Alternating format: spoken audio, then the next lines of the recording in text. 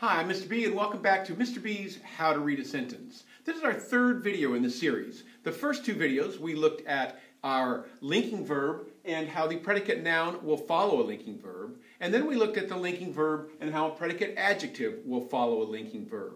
Today we're going to move on to the action verb, which is actually step 5 in Mr. B's How to Read a Sentence. So, let's tackle these sentences. First off, we look at our first sentence. Bob baked a cake in the oven. If you'll look at your directions, step number 1 says, isolate the prepositional phrases and then cross them out. So let's do that. We have one prepositional phrase, in the oven. We'll cross that out and then we'll look at the rest of the sentence.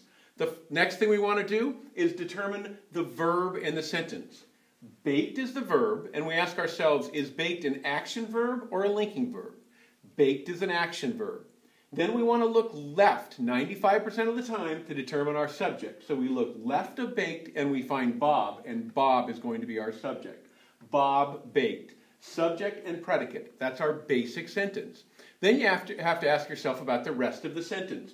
What did Bob bake? Bob baked a cake, which makes it a direct object because the cake directly received the action of being baked. Bob baked a cake. The next sentence, Sally threw the ball to Sam. Again, we'll isolate the prepositional phrase and cross it out. To Sam is our prepositional phrase. We'll get rid of it. Then we're left with the basic sentence, Sally threw the ball. Then we ask ourselves, what's the verb in the sentence? Threw is the verb. We ask ourselves, is it a linking verb or an action verb? And that act of throwing is going to be an action verb. So we've got an action verb. Then we look left to find our subject, and Sally becomes our subject. Sally threw the ball.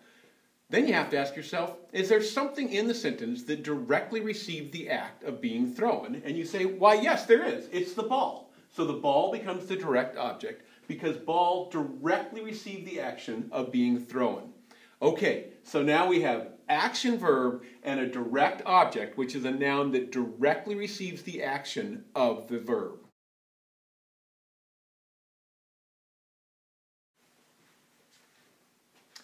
Things do get a little tricky when you're talking about direct objects because you'll often find more than one noun after the verb. And you really have to ask yourself which verb actually received the action of the verb. So in the sentence, Martha cooked Sam a hot dog, we've got the action verb, which is cooked.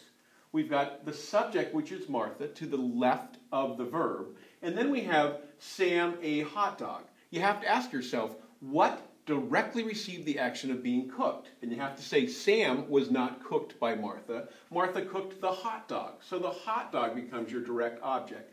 Sam is actually the indirect object, which is what we're going to talk about in the next video.